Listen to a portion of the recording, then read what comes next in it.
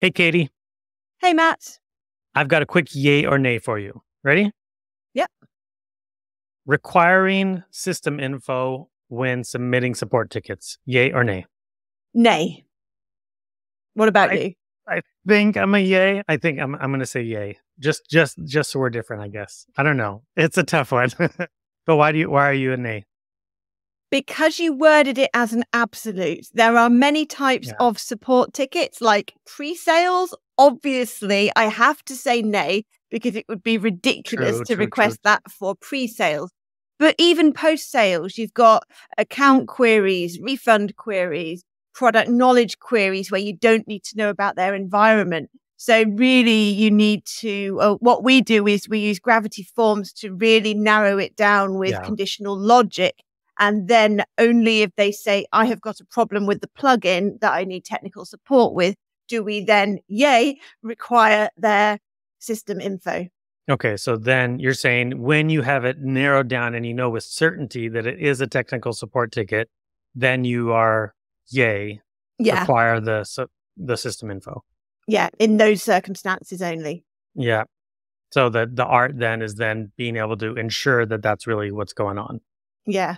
So Yeah. I've given a great argument for nay. Justify your yay.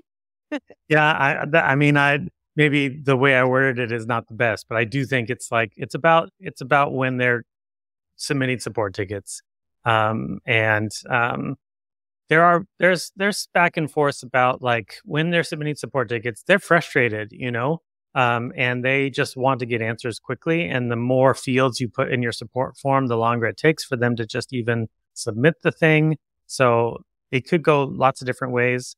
But my biggest yay is when I know with certainty it's a support ticket, and I want them to give us their system info because that sets up the technician to have the best actionable information to give them the best first response possible. I'm like, even if they're saying, I don't understand this setting, like just give me everything you got so that I know with certainty I can get you as close to resolution in one reply as possible. That's why I'm like, I would hate to have the conversation start really simple and then down the road end up finding out that, oh, I actually really need your system info, and that just takes another interaction and just makes everything take longer. Like it's just easier, better. Give us everything you got up front, and then it'll be better. It sounds like we're pretty similar, but Yeah. I think we agree, really. It's just how you interpret the question. yeah, yeah. And I think that the caveat of like how you ask it and making sure that you know with certainty that they are submitting the support ticket, that's all a lot of the important nuance in the subject. But we did do a poll on this to set up the conversation here. And you know what? It was really interesting. We do have the majority of people saying that they think the system info should be optional. So, and maybe it has something to do with the way I asked the question, but I said, what would happen if you required every support ticket submission to include the site health or system info? Um, I've never required it, which is true. We haven't actually required it to date. And yet so many people still provide it, like just because we ask for it. But I'm very tempted to require it to improve the quality of our first responses. And this is a little bit of what folks said. Robert DeVore says, I voted optional because not every ticket will require that much info for you to recognize and provide a fix for the problem. So if it was a required step, that would put unnecessary burden on the customer. I think that's really the heart of the nay response, right? Like putting too much burden on the customer. What's your take on that? Does adding it put too much burden on them? Well, think about when you submit support tickets on other plugins and themes. It's a pain. Does your heart sink when it says system support, system status? Because mine does, especially if it's something that doesn't make that very easy to find and there's tons of links. You've got to click to get it and you got to upload a file or whatever. So, as a customer, I would rather only do it if it was really relevant to my problem, which often it doesn't feel. Yeah, absolutely. I've been in circumstances where it wasn't required. And like, I run technical support teams. I know how to submit a support ticket. And so I don't provide the system info because I don't think it's necessary. And then my first response I get is, hey, can you send me your system info? I'm like, I would have if I thought it was necessary. Just help me out anyway. But also, you know that you're not using a really outdated version of PHP or something, which is often what we get when we receive the system info. You kind of know that, but the person you're sending the information to doesn't know, do they? Yep, exactly. Yeah. And I think that's part of the kicker. I responded to Robert and I said, sometimes the initial inquiry makes it seem like it's not necessary. Then you dig in and things get complicated later and you end up having to ask for it anyway. And that's where I'm leaning. It's like, it might seem innocent and simple, and then all of a sudden it's not. And it's just a pain to have to circle back and ask later. Kim Coleman from Paid Memberships Pro, I put it as optional, but I would say required if you also add a dropdown for type of issue. And this only appears if the issue type is bug, plugin conflict. This sounds like pretty much exactly what you're saying, right? It is. That's what we do. Yeah. It is required if you've ticked those boxes. Yeah. Nice. Do it for their own good. I think that's straight and simple to the point. Hashim is great. Vova says you use Freemius and then you get customer system info automatically right in. Yeah. I How think convenient. That is yes. I mean, it is nice when you have it baked into the whole system. I have thought, I think Yoast does it where you can submit support through your WordPress admin to them. And I think that way they get it automatically. I think it was Yoast. I've seen a couple of plugins do that. I think that's pretty smart. What's your take on that? That's really good if you make it seamless. I like the main disadvantage we've talked about from the customer's perspective is that hurdle that they've got to do extra work. So if you remove that extra work, then there's no reason whatsoever. In fact, the question goes away because it's not, is it required or not? It happens automatically, which is great. Yeah, it's just unfortunately, some of us use things like EDD and it's not that easy. Yeah, exactly. Yeah. You definitely could like embed like the Help Scout beacon into your plugin in one way or another, which then you could pass stuff that way. It takes some heavy lifting to make it all work that way. But it's an interesting take. Spencer says the best thing you could do is add a support beacon. Well, there we go. That's what we were just saying. In our case, we use Help Scout and we add the support beacon in our feed. In the Feed Them Social plugin, Spencer and his brother are the authors of that plugin. It's displayed in the bottom right corner of the custom post type. Anytime you have an issue, they open the beacon, it tells the problem, so it's included with the support ticket. No muss, no fuss. I think that's pretty smart. I really like that. Yeah. And also beacons can have documentation as either the first or the second tab. So it's not just going to put extra load on your support team to make it that easy for people to contact you. Absolutely. They can do search documentation within the admin. Yep. The Help Scout beacon is really powerful overall. That's a great option. Katie Keith chimed in. And this is pretty much what you were saying earlier, right? Let's hope so. Like between then and now, I've changed my mind. Like 3 weeks ago, I forgot. Derek says, as a plugin owner, I do require it. As someone submitting tickets, that's exactly what you were saying earlier. Like as a customer, I hate it. As a plugin author, I have to require it. Yeah, and AJ here, optional for me, would usually go there in the second response.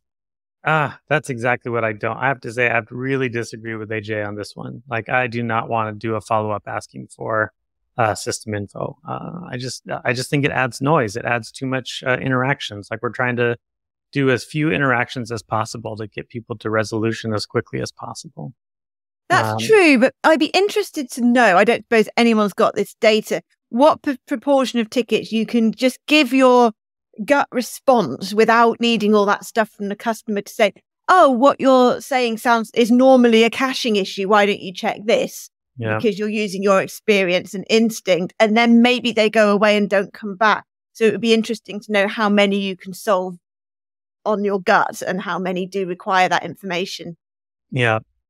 Typically, I always say, if you can resolve it in one response, then that answer belongs in your documentation. But that's not to say that everybody reads the documentation either. So again, I guess that's another vote for having the Help Scout beacon in your plugin or whatnot, so they can actually get it in docs first and then submit a ticket. Yeah, and Taco here from Yoast is saying, I'm afraid it would be too much of a barrier for many customers to require it for every support request. That is my gut too. I hate requiring it. I hate adding friction to these things. But I've been really surprised on the Give side, and even as I'm learning on the LearnDash side, on the event calendar side, that even when it's optional, people really are providing it more than 50% of the time. I've been really surprised.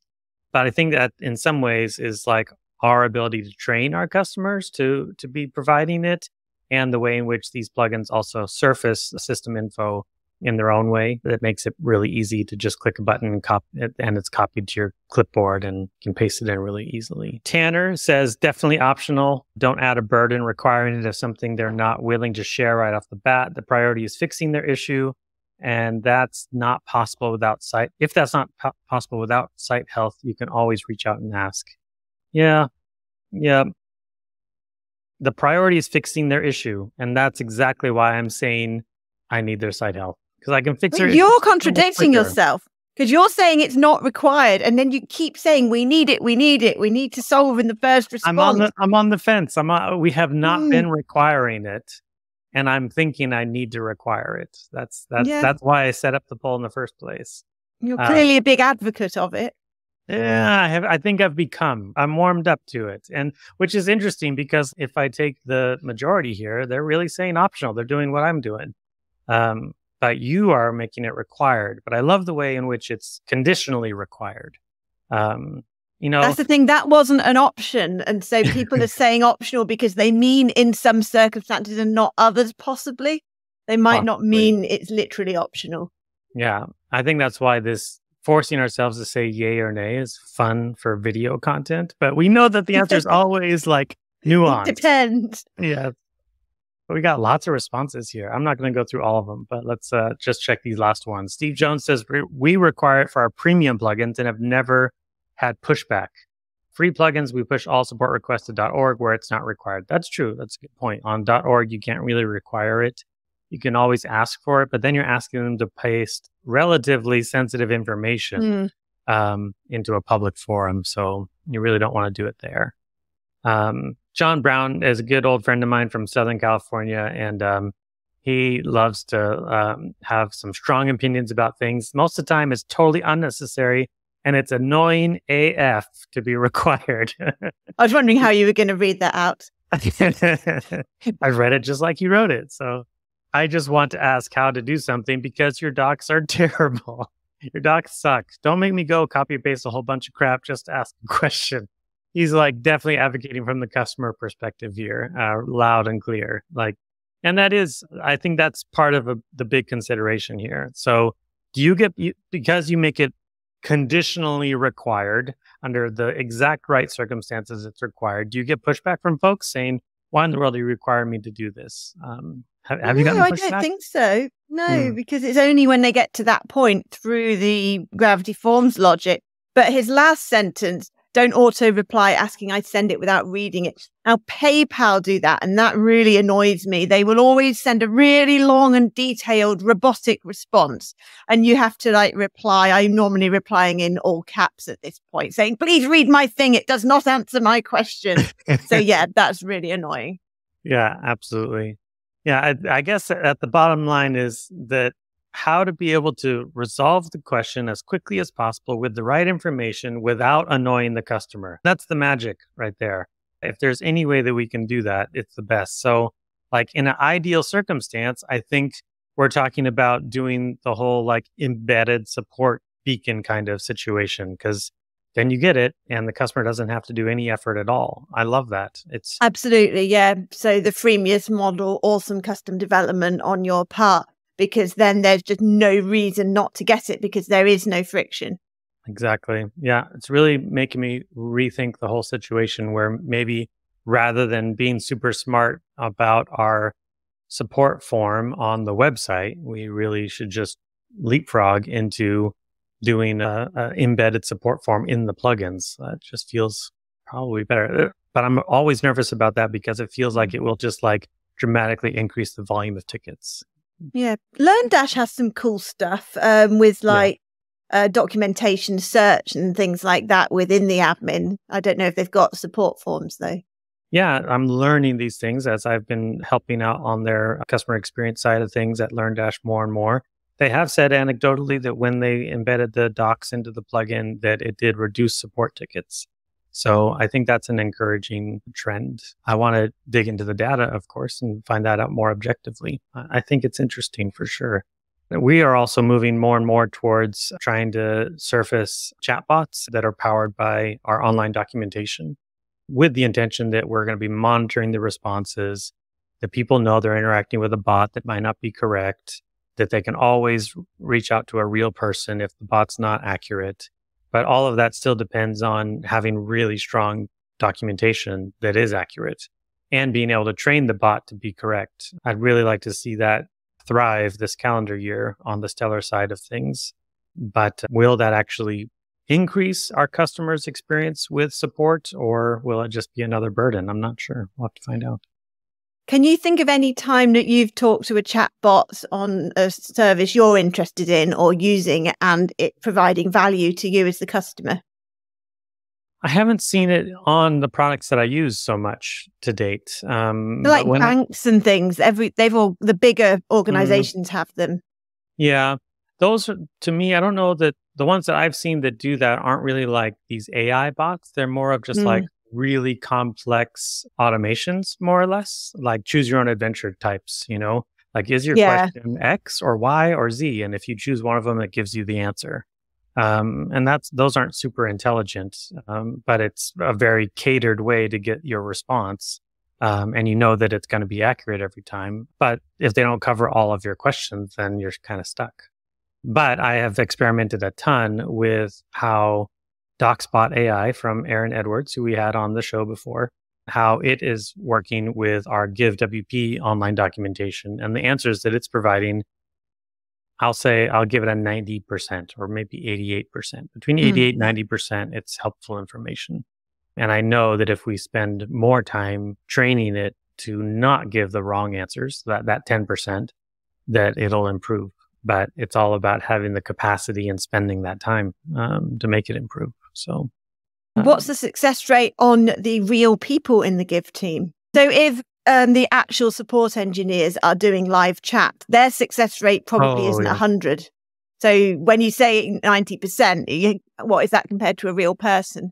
Yeah, no, 90% correct answers from the chat bot. Yeah. But we're not providing technical support via chats yet. Okay. We're doing live chat mostly just for pre-sales questions, generally speaking. But the events calendar in particular does live chat for, it is for pre-sales purposes, but they do get a lot of support questions there as well. And their happiness ratings in live chat are very high. People tend to really like the support they get and the answers they get in live chat. So, it's a good one. I do feel like, I don't know, there's still some things I got to beat up there in terms of the benefits of, can an AI chatbot reduce the number of support tickets that the people get? Because that's the hope, that's the dream, that we'll just it'll be a good first interaction that will prevent new tickets from being created, versus just having the humans spend the time and have that be high quality time. It's hard to say what's best there. We kind of meandered in this episode, which is fun. We're well off topic. This is nothing to do with the system status report. I think we can probably talk about customer support. I could talk about customer support for forever. But anybody who's a business owner like yourself, Katie, I think is always passionate about helping their customers. So good subject. So tell us in the comment, yay or nay, what's your take on system info? And Katie, thanks so much. Yeah, bye. Bye.